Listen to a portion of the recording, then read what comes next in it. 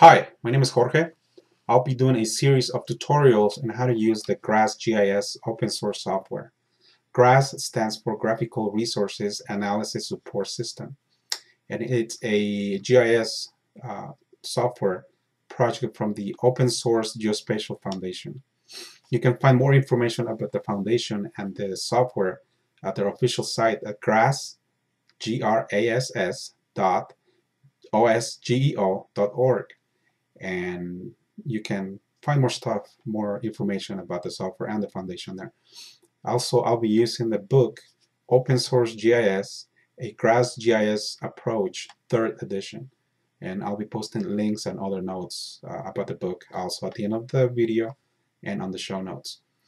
The first thing I'm going to be showing you guys is how to install the GRASS software, and for that I'll be leaving links as well as other notes at the end of the video again and the show notes. So how about if we start?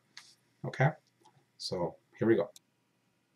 Okay, first thing we're going to do, we are going to go to the official site of GRASS, which is grass.osgeo.org, and this is the home page we're going to be getting to. You're going to either go directly to the Windows icon, or you can go to download and just review what they have. For this tutorial, we're going to go to the Windows icon in the center of the screen, and we're going to scroll just to make sure there are no new notes or notices that might affect our installation. So there are a few requirements. You can read all about it, and for this exercise we're just going to go to the first link here. We want a standalone installer package. We want to use a Windows package, so we're going to go download the latest one, and today the latest package is 6.42, and then there's a new one, -2, and we can go ahead and just download that. And make sure when you download it, you download it to a place where you're going to remember. You'll be amazed how many people forget what they download stuff and they end up downloading it again. So we're going to wait for it to download, and then we'll continue to the next step. So as you can see here, it keeps extracting all the installation files that we will need. It will keep going, and in a few minutes it will prompt us to do something else. So just hang on in there. We'll keep going. Okay, now that we're done with that part of the install, you can see here is asking us to do following one of the data sets. Is going to ask us to download it. So go ahead, and it depends on your internet connection. It will take either a minute, a couple of minutes, and if you have a somewhat slow connection, it will take about an hour. So with an average, you should be looking at about 15 to 20 minutes. And once it's done, I'll come back and we'll continue with the installation process. So here on my system, you can see it's about 8 minutes left of downloading the first data set, and after this it will be asking us to download the second set, which should take, it's a little bit smaller, so it should take less than that.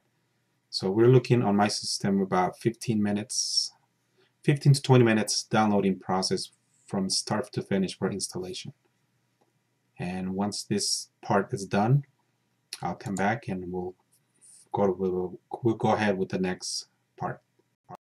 And now here we're prompted to do the second set. This one's a smaller set, only 20 megabytes. So you can go ahead and click that. It should take less than a minute or 2 minutes, depending on your computer again. So we'll come back to it once it's done. So finally, that it's done downloading and installing, we get to the successful window here. Installation is complete. Setup was completed successfully, and you can go through it, see if there are any errors, if there were any. If not, then you should have that window. prompting you to select next. So once we do that, we click finish. But before that, you might want to review the reference manual. So go ahead and check that, but I won't do it on this time so we can continue with a clean tutorial. And we are going to select launch the GRASS GIS. And there's one more step we'll need to do once we get there. So we'll go ahead and click finish. And it will open the software. And with one question, no problem, but it will ask you for a little bit of information. And that is GRASS needs a directory in which to store its data. Create one now if you have not already done so. A popular choice is GRASS data. So we're going to go ahead and do that. We're going to go, in my case, I want to work off the C drive. So I'm going to click the C drive, and you're going to create a folder called GRASS GIS data. So in this case, I already have it made. So it's right there on my C drive, off of the C, right on the root drive, GRASS data. So now that we have that, we can go ahead and click OK, which will bring us to the Windows Explorer window, and it wants us to find that folder. So we're going to go ahead and find that folder, GRASS data. And now that will bring us this window, which is the actual GRASS, the welcome screen for GRASS.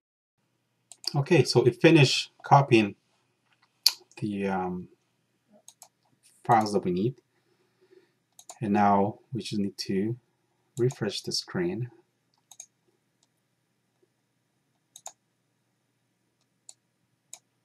Okay, so now that we are here, there's just one more thing we need to do, and well, actually we don't need to do anything. We are done with installation. You should see 4 project location folders on your left hand side window and 1 selection on your map assets, which is the right window.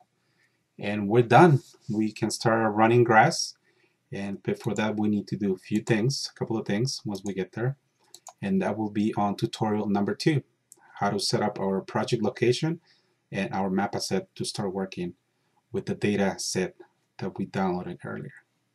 So that's it for now, and if you have any questions or if there are any problems with this tutorial, let me know. My contact information as well as links to the website to download the software and to the book that we'll be using on this tutorial will be posted at the end of this video and on the show notes. And let me know how this goes for you, and hope you can come back for tutorial number 2.